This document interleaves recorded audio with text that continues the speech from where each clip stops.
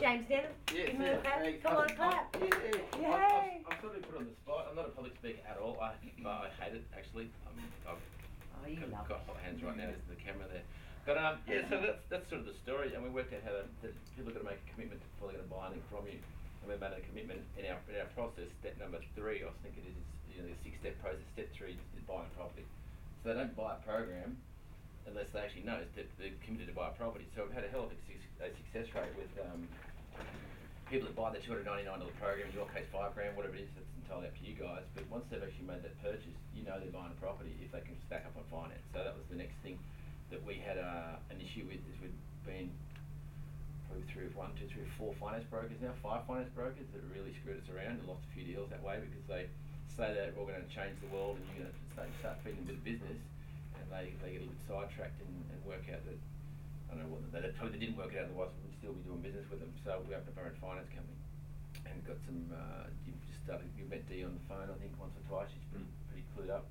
So we just wanted to put a ribbon around everything, because the things that let it down to the finance and getting the borrowing capacity, one, but B, getting it wrapped up properly, and having someone who can strategise on, and Dee's actually got a quite extensive property portfolio as well, so she knows how to make it work, and sometimes cross-collateralise if it must be, but if not, we'll always keep it separate. So that's a whole other story. I'm not the finance guru at all, so we've got finance questions. We might be able to get her on the line and ask that one. But so yeah, we had a bit of success with the 299 model, we'll call it, and you guys have done the same thing. So everyone that's bought a program or will buy a program will buy a property if they can stack up. So we're all a bit of an advantage to the other guys that are doing the other models, that are doing the old cold call, telemarketing, buying leads, got 40 guys on phones creating leads to go out and home and do it that way.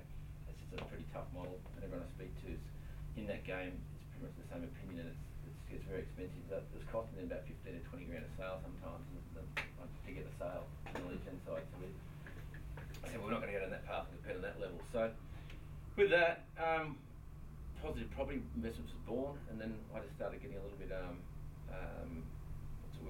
savvy with who's got what, when, why, and how, what stock, and to work out that if you can have people supply the stock for you without having to go and get it all, and run all the contract side of it. And that's the other side that lets it right down. Is A, the quality of the stock and the valuation, and B, is getting the contracts done. So there's conveyancing as well. Judy at Bell does a really good job, and then get the finance. But then, it can be quite tricky. So you've got to have guys who've got quality stock, and there's guys that'll come around and knock on your door every 5 minutes when they work out you're selling Aussie property, and they'll be telling you they can give you this, they can give you that, and they'll all do backflips and whatnot. But a lot of them are just out there. So how can we focus on regional because of the cash flow there? And there's also more growth in regional generally. And how we come to that conclusion, by the way, I'm no property guru either. I did a lot of reading. There's a fellow by the name of Terry Ryder. There's a lot of writing used to write for the Australian, and a lot of researchers. And they basically watched a couple of his webinars and said that people are fed a story, not an actual factual sort of scenario. And 9 times out of 10, if you get the right regional centre, it will outperform metropolitan property, hands down. So that and the cash flow. So there's certain areas that we're moving into very shortly that won't be so, glitzy as far as the returns, but they'll certainly be for the growth side of it. But then it'll be the entry level as well. So there's a couple of different areas. You've got affordability is the main thing that we've found. Like for a lot of people, they can't even borrow about $450. There's a couple of people in the $350 mark. So you try and find metropolitan stock with a little bit of 3 in front of it, it's pretty difficult. So it's about housing affordability, and then you talk about the sea change, tree change, all that sort of stuff like that. So the regionals that are linked to mining, but not specifically mining only, like a Moranbah. Jamie sent me through an email about the other night, someone said, "Oh, got great stock in Moranbah," and that's up near, Yes. and that's just, you just wouldn't even go near it. It's like a one-trick pony town. So you've got the BHP Mitsubishi Alliance up there. They had a bit of a problem with the unions and all the fly in, fly out. So whilst Moranbah was the shining star, they've had a lot of problems because they've laid off quite a few staff. So the house prices plateau and the rents drop through the floor. And so you got clients if they're going then, look, Moranbah when it was 150 grand, 180 grand, perfect. Now it's $500,000 plus. You guys will know the property clock, goes around cycles, 7 o'clock's when you want to buy all this, that's past midnight. So it's going to flatten out. I'm not saying it's never going to perform again, but you just wouldn't put your clients in it. You put them into something down on the bottom of the market or on the upswing. So with that, it's all about stock selection. That's what we've learned a couple of hard lessons on the way through, valuations and so forth. So it makes it easier for the clients. When you get clients buying on a 7 o'clock market, they'll be able to, not to, 12, 18 months again, they'll be able to buy again from us, and again and again and again. We just keep going finding 7 o'clock markets around the country and try and do it with either neutral geared or positive geared. If it's going to cost them a little bit each month, that's cool, because you've got a positive geared property to offset it over there. So that's why we also try and, with a mix. We've got the Alex Perry stuff, and we've got some other stuff coming on very shortly, which is in Kangaroo Point in Brisbane, which is right on the river there. Kangaroo Point's a prime spot. It's, I don't know what it's just a stone's throw from the city, the other side of the Story Bridge. Again, that'll be pretty unique. That'll be nice units in there, 7% return, like just some quality stock like that. So like a metropolitan blue chip piece of stock, and then maybe like a high cash flow, but not a Moranbah, more like a chinchilla or something like that to offset it, or some other stock I'm about to mention in a moment. So you can always put them into a piece of stock that's neutral or a little bit negative, but not for the purpose of negative gearing. Like negative gearing to me, just me personally, I don't get it. So if you've got a nice blue chip piece that's primed for growth, and the positive cash flow will offset that, that's cool too. Doesn't have to be positive cash flow, positive growth, whatever it is. You've done quite a few plans for people then already, and yeah. Yeah, we just sit down. What we do, I'll flick across to you guys. When someone buys a program, we give them it's basically a set of 10 questions. They're all buying questions. As we call it, the investor profile assessment. They're just basically ammunition for you to go, great, you want to buy this because you want to do this, and because your kids want to, and you want all positive cash flow, and you're ready to buy now, and you find a day we're working with a company like us. Great. So when you're having the discussion with them on the phone between selling the program to trying to put a property in front of them, I thought it would happen too quick, so we had to flesh it out. So we said, okay, get your fact finder back here. Like, they bought a program, so what I did was sold a property for $299, then sold them a property that same day. I was like, hang on a sec, like it was a bit too quick, so I had to slow it down a little bit. So the fact find, I'll come back with your borrowing capacity, then you'll have your call with D, you'll be one-on-one strategy session, and then we'll talk to the accountant and have a chat with him to make sure that you've got the right structure set up. And in the meantime, I've worked out how much they can borrow, but I'd say let's do an investment profile and work out who you are and the why. The how's the easy bit. We've got the how. The investor profile. That's what I was getting. Yeah. So the how's the easy bit, and that's what we're all here to provide. It's a done for you solution, and that's that. It's just all done. You don't have to look for it. I mean, no one really wants to go out there and go and find that themselves. That's what we do professionally. It's a pain in the backside, and it's a lot of work, and you're not going to get the deals that we would deal. Also, what can be helpful is we've got some of the horror stories from the US, where people went out and they bought a $1,000 property that was shot up, or all this sort of stuff. That sort of story that we can put into our conversations with people would be helpful. Like, the guys initially when they're looking, they found XYZ issue with trying to find regional properties. Yeah. Now, thing is, now they've got this seamless process. But if you were to try to do it, this is what you could come up against, and that can create that sense of, I need. Yeah, I'm not in that. It's just another thing. It's like, what do you do for a job? Well, I do X, Y, and Z. Well, do you want another one? That's what this is. It's full time. Yeah. And if not, and that's the thing. What I found with some clients is that you guys might not get this, but they think, okay, why would I go through you? And then they start the information half, and I've done research here, and I'll start to hunt around. And the good thing with property is if you've got a property with a deal with an edge, they can't beat it in the market. It's not used on realestate.com. If it is, well, that doesn't really happen. But if you've got a property with an edge or a discount on these Gladstone ones where there's 40 grand uplift, you're not going to get that anywhere. It's just fortunate through relationships. You're going to find someone that can go along and go, right, I'm going to make this going under. I'm going to need 20 lots, 10, 15 lots here. We need to move fast. So stuff like that, we can make it pretty edgy. So yeah, it's another job. So in that investor profile, it's good to work out. And then not only that, as I said, we want to slow the process down a bit. When they've got it back, you read it through. You've got the borrowing capacity, you've got the structure right. You're sitting in front of them going, let's just read through the investor profile assessment, and you're just reading back what they've written down, which is 9 times out of 10 is identical, because they're not even that particularly scripted, but most questions will have the same answer. So you're just regurgitating what they said, going, great, well listen, you can borrow X amount of dollars, that puts us over here, let's start talking about property, and just get down to the, if they're 350 or 400, well they're not going to be buying a chinchilla house and land. It's out of the price out of the market. So they might buy like if they're 360 or whatever, they might buy on these duplexes they've had in Toowoomba. Or they might buy one better in Alex Perry. So you know what stock you're going to be putting in front of them the minute you know how much they can borrow. And then inside super, outside super. So it's not a... So once the financial fact finders come in and it's gone to D, and D comes back to us and says they can X, Y, Z. Yeah.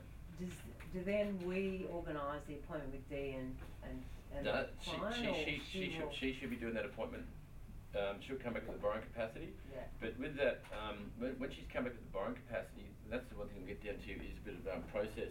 Is the fact finders have got to have, and we'll have an updated one pretty soon as well. They've got to have as much information as possible. Like if they leave off, they've got a credit card for 20 grand. Some lenders look at that as 3 times multiple. Like there was 60 grand liability there, sometimes, or at least 100% liability anyway. So stuff like that will affect serviceability. As I said, I'm not the finance guru, but and then that we'll come back to the number that will be shaved down considerably how much they can borrow. So with that call, they can borrow 450 ballpark. She'll start if they're a goer, like yes, they can borrow 350, 450. She'll start at work and she'll start collecting all the documents. And I'll run you through the back end of the Get Financial website, which I showed you the other day. Remember I was talking about? She'll start collecting her data. It'll be like 100 points, rental, or mortgage rates, insurance, whatever, and to get enough qualifications when the application's been fulfilled, they can shoot it all off. So in the back of the website, it's quite tricky. It's got get your driver's license, and once they've uploaded themselves, it says got your driver's license. So it's a little bit of a game. It's pretty cool. So, so yeah, from there, and then you'll present them a property. So whatever their price range will be, is you'll shoot a property out to them, and 9 times out of 10, I've just been under the whip at the moment, is they'll have a nice research document attached to it, and probably going to cull a little bit out of it. Like 30 pages is probably a bit too much for them. Just need to get a bit of the area background, whatnot. But I'll cull those down, and that way you can read through with them. You can send them the PDF, or if you want to do a little webinar to your group, the same thing as a webinar. Like your Alex Perry thing, you did a good job with that. And then yeah, just go look. This is the area. This is why. This is what's going on in the area. So when it comes to training, as far as with our guys, is that we just get those research documents and you just read them and read them and read them and read them and read them and reread them and become an expert on the area, on the why. It's just about the why are we up there. And you look at government, private spending, infrastructure, plan of current projects, planned projects, what companies are in those towns and so forth. So we've got a port, rail, gas pipeline, whatever it may be. Within that then, is it likely that if it's Mackay, we'll keep finding more opportunities in Mackay, or is Yeah, we won't have to keep learning. We will have to learn probably half a dozen. But there is only going to be at the moment with what we're seeing with the spending is it's all to do with the coal seam gas. Well, not all. I shouldn't say that. You're not going to go over to Port Hedland now. Iron Ore has had it's a bit choppy and had a tough time with the gas. They forward sell the gas for about 20 years, and then in futures contract to make it easy, forward sell 20 years worth of gas and stuff has to come out of the ground. But a lot of iron ore is derived from Gladstone as well. Iron ore? There's a lot of coal, coke and coal comes out. Because I know China still gets a lot of Gladstone. Gladstone iron ore out of Gladstone? Really? I wasn't aware of that. But probably not as much as out of South Australia, they're opening up a lot of the old mines down there as well. They get a lot of iron ore out of there, and uranium is a big thing. Like there's Mount Isa, they've got a big. The Queensland government's given the green light. So what's in Mackay? Coal. No, there's coal export ports and refineries and so forth and all that sort of stuff. So there's a lot of stuff in there, and there'll be in that document, that Mackay document. Got some great units in Mackay, which we'll get onto in a moment. Mackay had a boom, like it went nuts for a while, and then it's pulled back a little bit, and it's starting to get a tinker along, doing port expansion, and they're doing all those bits and pieces. So as far as all the stats go, I won't sit here and rattle off because you'll forget them all anyway. It's about the research stock. So what I'm going to do, we'll get into different stock in a minute, is over the weekend, my IT guys working all weekend doing a back end like the Newground portal. And for the back end, it'll host all the stock, all the listings. It'll have a concise research document. It'll have the financials, which we'll get onto, and then it'll have an expression of interest. And I'm going to do it all branded for 21st century. So it'll all be 21st century logos, all your Kingsway addresses on it. It'll look like it's all yours. So, and the videos, often find videos on areas like that Gladstone video, and even that 21st century industry. Oh, that's great. I just sometimes get there in midnight or and start Googling around, I just find whatever, and I go, great, that'll work there, and then package it all up, and then the video you can send out as a because I mean, it's good. I wish she can pull videos and then just. Yeah, we edit it too. We just check when do. I don't even know the program. It's my IT guys that start at 1 minute, and chop out 1 minute 26 to 1 minute 29, which is talks about a specific estate. Mesh it, meld it, re-render it, off it goes again. So you'll have when you go into the website. I'm going to do this for all the Newground stock as well. I'm going to grab all their stock, and because we're going to have stock coming from all over. Well, I'm going to have stock coming from all over the place for you guys. I think we should have one hub to get it from. And so I'm going to make a login that's already been made now, which is you're going to log into one of my websites, and it's going to all be housed in there. So you'll only ever go to one place to get the stock, they never send expressions of interest one way, and that's to my admin staff, because that's the real bottleneck is contracts. Yeah, so everything goes into you now, irrespective. Not just yet, and I'll tell you when. Okay. We're hiring contracts clerks very shortly, like a couple of contracts and basically paper chasers. It's a pretty big job. Actually, it's a monster job. So everything's gonna not just yet, but shortly will be run out of the back of one of my sites, and it'll be uploaded. As I said, all branded, all done, all videos, everything like that. We can even template some emails if you want to cut and paste and go, hi John, thanks for your conversation today, here's the link for this, here's the link for that, da da da da. Well, the videos are great, but you just can't put in webinars, unless they're recorded webinars, and you know, you guys like to have a bit of hands-on touch with them. So, and all the stock will be in one spot, and then when I get the contracts clerk on board, all EOIs will just come to one person, all contracts will come to one person, we'll deal with it at the back end, we'll deal with solicitors, we'll deal with contract stuff, we'll deal with locks, up that in the back of the website. And so irrespective of it's new ground it'll all come through my site. So you guys just log into one spot and it'll all be there. Yeah, that will make it easy. Yeah, because otherwise you just... Because you're going, oh shit, which company does that have to go to? That's right, and that's the thing I found when I was first kicking this thing around was, you know, you had every guy up man his dog, and I got agreements with everyone in the country, and after a while it's like, no, I just want it all in one spot. Yeah, you just want central. So that's whilst I'm building it for you guys, I'm building it for myself as well, and it'll be obviously different login, but it should all be in the same spot. But with the stock, well, we're trying to get, we have got diverse price ranges as well, like for your Alex Perry starts at $350, which is cool, and it's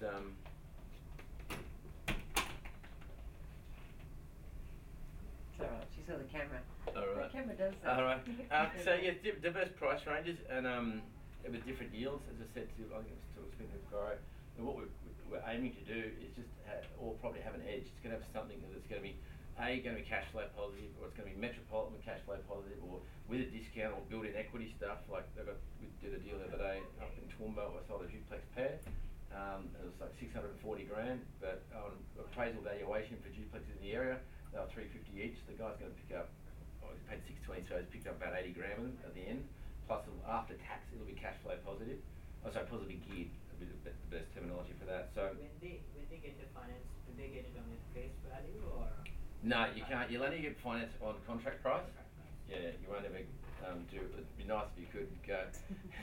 Let's get a valuation on these. Like these guys here in Gladstone that are 540 valuation, they'll be on the contract price at 498 or 500. And so what we're basically selling in that deal there is the 40 grand upside in it, but you're not going to get it today. Put a 10 in there, get a couple of weeks renting going on, then go and get it refinanced. Get refinanced in like 6 months time. That's it, or less. Or get them into, or less, or even 3 months and get them That's into right. the property. But you got to have it. You want to have, if you're going to refinance in that sort of deal like that, you got to settle it. Then you get the tenants in there. You want 3 months of rental statements, so you can present that back to the bank. So here's consistent income. Here's a lease. Here's 3 months. Here's settlement.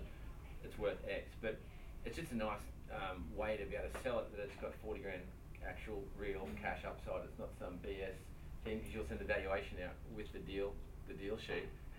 I mean, it's a bit of a no-brainer. So there's a multiple property strategy that you guys can do.